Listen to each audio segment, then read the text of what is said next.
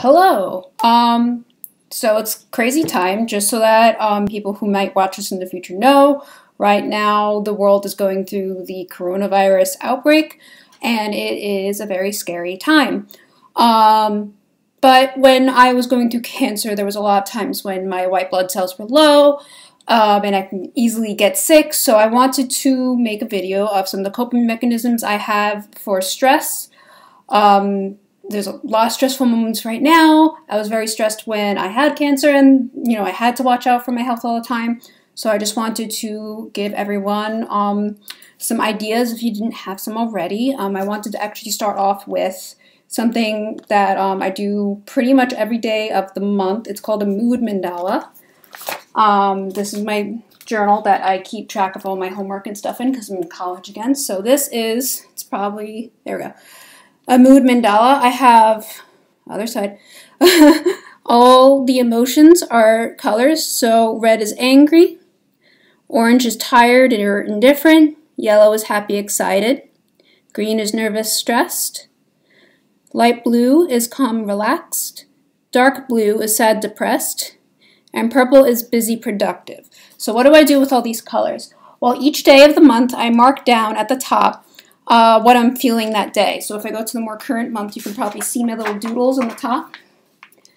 I write really small, light blue, yellow, all the days of the week, what I'm feeling. And I'll go back to it. And what I do is that I make a mandala. So how do I make the mandala? I use what's called a compass. I'm going to show you one just so that you know. You probably have one somewhere in your house. And what this does is that it makes circles. So extend it so it looks like that.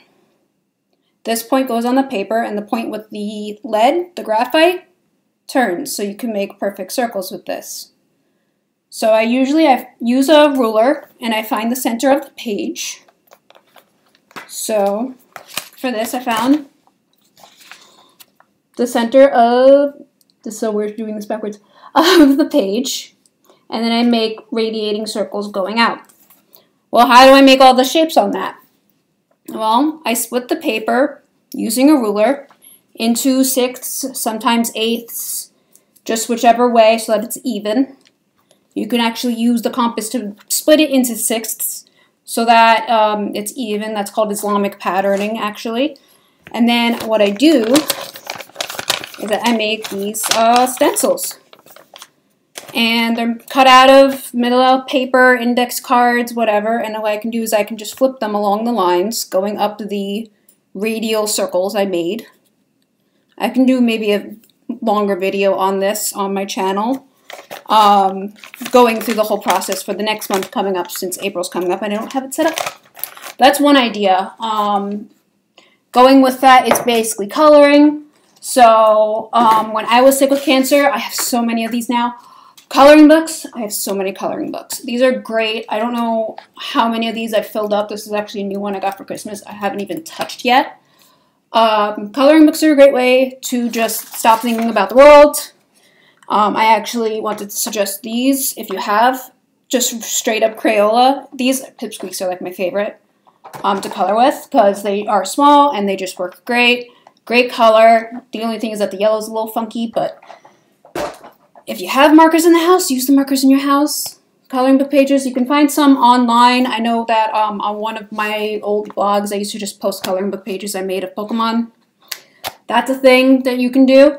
The other idea and things that I did do when I had cancer just to distract myself, I actually taught myself how to crochet when I was in the hospital. So crocheting, it's actually not as hard as you think. You do need what's called a crochet hook, but you can do finger crochet. There are YouTube tutorials on it. This is actually one of the hats I made. I think this one's from college, but I had so many of these hats when I was going through cancer. They're all over the place. And so if you have any yarn around the house, maybe your grandmother has a bag of yarn in the basement, whatever, you can learn how to crochet using some tutorials online. You can even learn how to knit. All you really need is 2 pencils. And you can teach yourself how to knit using YouTube tutorials also. That's actually how I learned how to cast on, as they call it, cast on the yarn onto was supposed to be a knitting needle, but you can use a pencil during this time since people can't really go out to go buy things unless you can find a good kit on Amazon. Speaking of kits on Amazon and kits in general that you can probably get shipped to your house, one of my favorite things to do recently is cross stitch. So I have so many of these in my room, it's ridiculous. So this one I made the pattern and I cross stitched it. So cross stitch, they are these little pixelized stitches that go in X's or crosses. And just like perler bead art that you see, that's very popular, people melt the beads down, you can actually use the same patterns, and you're just going to use what's called Ida fabric to build up the pixels using thread instead. It's a very calming activity. I personally liked it. I've taught a few of my friends how to do it, and I make a ton of geeky patterns that now I sell on Etsy. That's what I've been doing recently. But we actually just found this in the basement during cleaning. There are little kits that you can buy. They usually have the instructions in them. If not, you can find it online, find it on YouTube, how to do cross stitch. Very relaxing activity, very great way to distract yourself from what's going on right now. And along the lines of sewing, I taught myself how to do a lot of quilting recently. So this I actually quilted recently. This is another craft that I pretty much do. It's not that hard. Once again, tutorials on YouTube. This is a quilted case for my Nintendo Switch, actually. So in here, this is a video game character, by the way. That's why, well, this is a character from Animal Crossing. And actually, speaking of Animal Crossing, video games, great way to distract yourself, great coping mechanism. I've been playing video games as a coping mechanism since I was really young, and I had to go through a lot of stuff when I was really young with my family. And I remember actually when I was sick, I think I played the game Harvest Moon, I don't know how many times, but actually right now, a very popular game just came out. It's called Animal Crossing, and it's a life simulation game. It's very popular right now, so if you have a Nintendo Switch, you can just download it to the system if you haven't already. It's a great game to basically distract yourself. There's a lot of things to do every day in the game. Besides that, I always liked puzzle games like Tetris. There is a Tetris game for the Switch. And besides that, I mean, there's also family games. There's Mario Party. I remember a lot of the times my older sibling and we would play Mario Party. His friends would come over and we would play Star Fox and all these games. Video games are a great way to basically give yourself a task to do every day. And I like Animal Crossing because it's actually a little bit educational.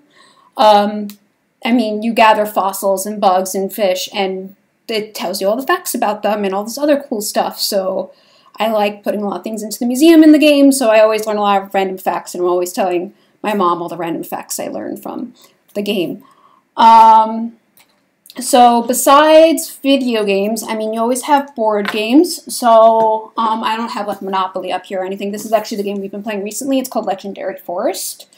Very easy, quick game, but I mean, it's addicting. You want to like play it over and over and over and over again.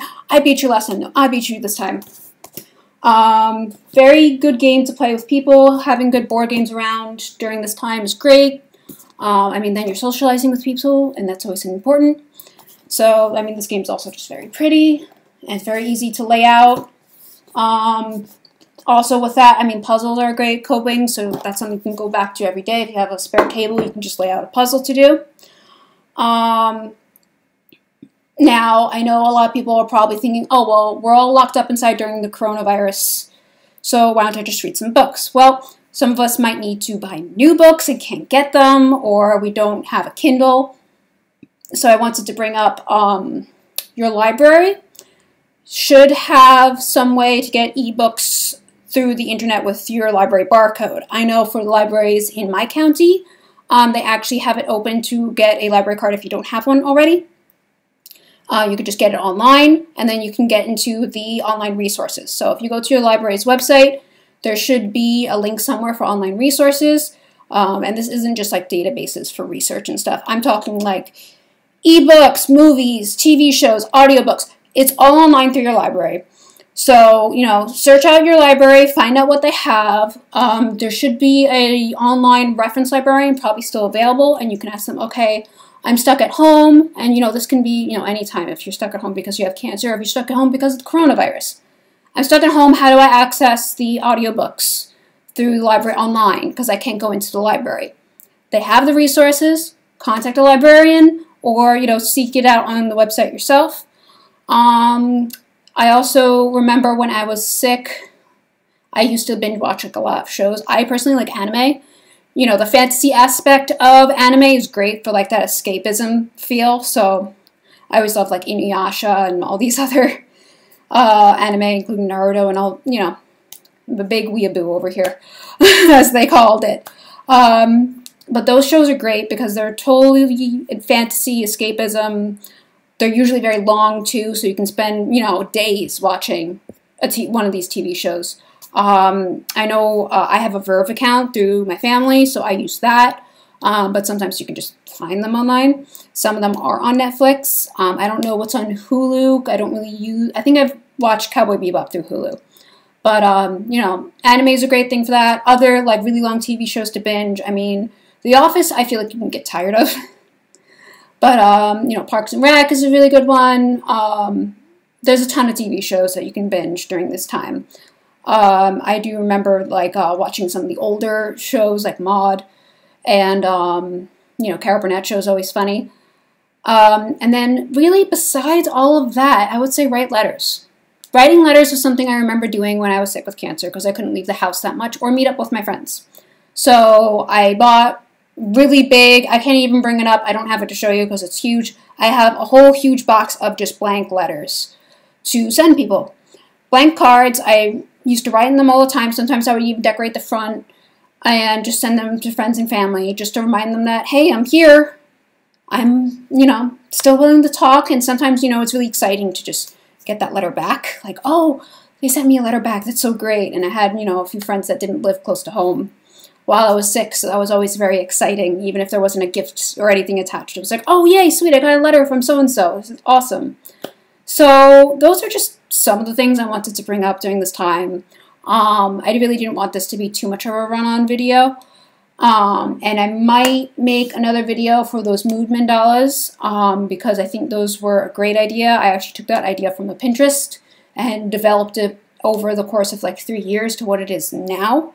And actually, I'm a substitute teacher right now, and my students actually sometimes they see me working on it while I wait for them to come into the class, so they always know, oh, Miss Coyne's working on the,